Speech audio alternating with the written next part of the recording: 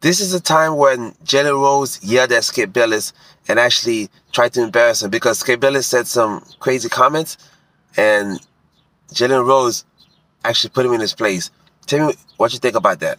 Can follow the game. Just because you're a power forward, that doesn't make you physical. Just because you're a shooting guard, that don't mean you can jack up threes.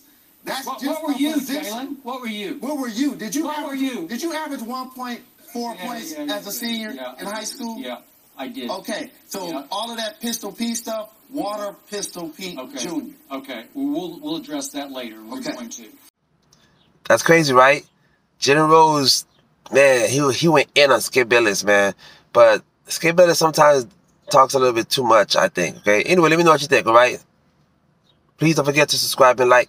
Please don't forget to subscribe and like. Let me know what you think in the comments below. I'm curious to see what y'all think about this whole situation.